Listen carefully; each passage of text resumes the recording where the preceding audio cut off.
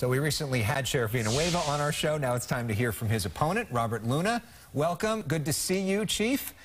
So let's start with sort of the basic, most important question that voters have in front of them right now.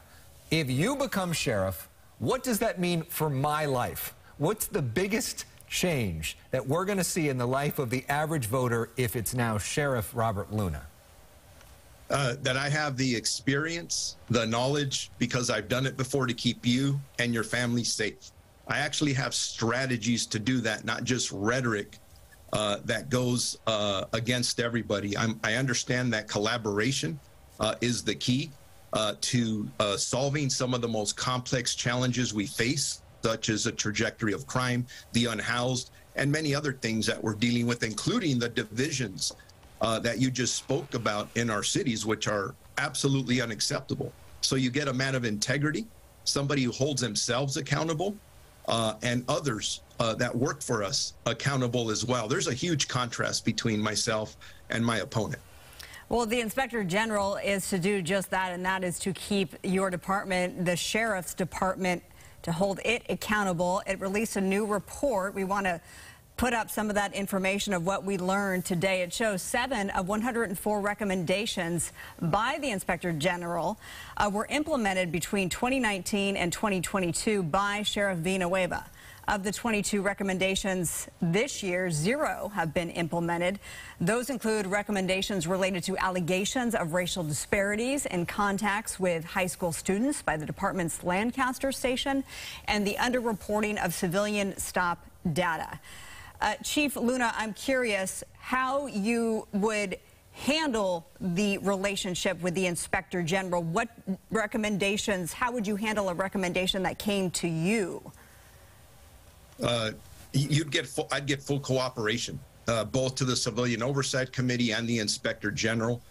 Public trust is absolutely essential, and cooperating with the Inspector General and the recommendations are 100% something that has to occur.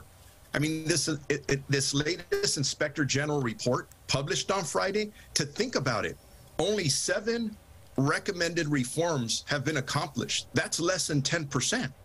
This sheriff is getting an F. That's why we need change. That's why I represent the change. It's a stunning example of how this sheriff refuses to modernize and improve the sheriff's department. If I'm elected, I'm going to deliver those reforms that this department needs so that we can move on and regain our public confidence that this sheriff, unfortunately, has ruined.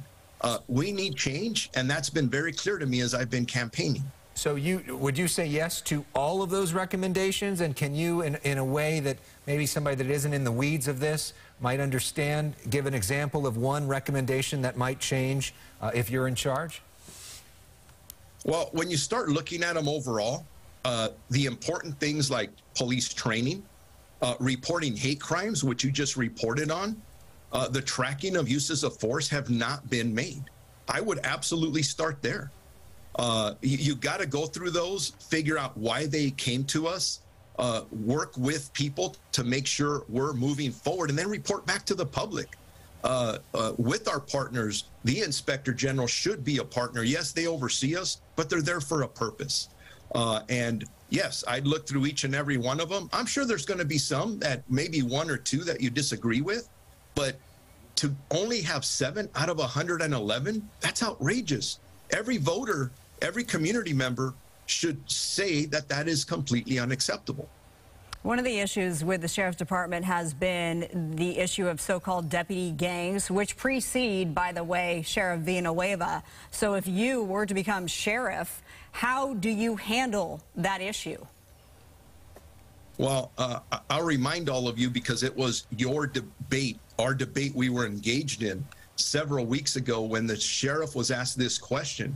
He referred to it as a unicorn. It's something everybody talks about but doesn't exist. That's what he said. His words, not mine.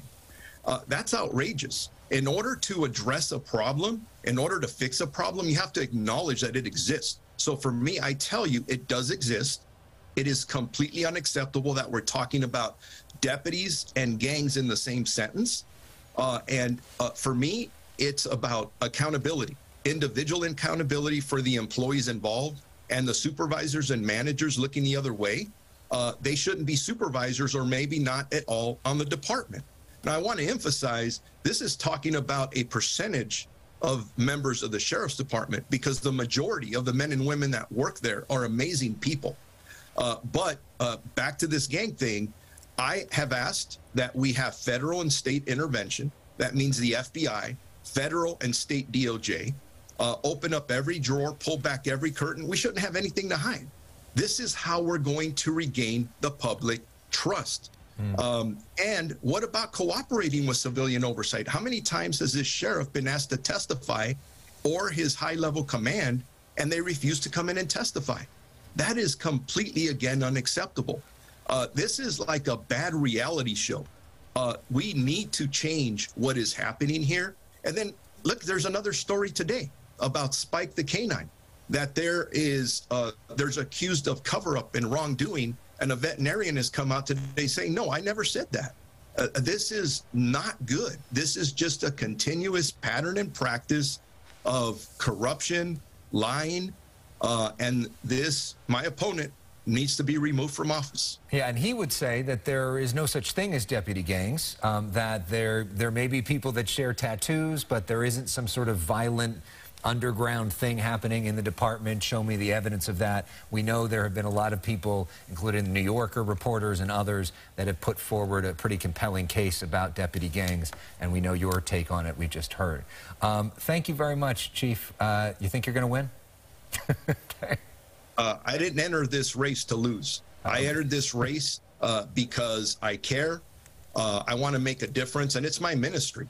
And this sheriff's department needs to be turned around. The men and women of that department deserve a better leader, and more importantly, the community deserves their sheriff's department back in their hands. We need to give the sheriff's department back to the community it serves, and that's exactly what I'm going to do when I'm elected. Chief Robert Luna, thank you.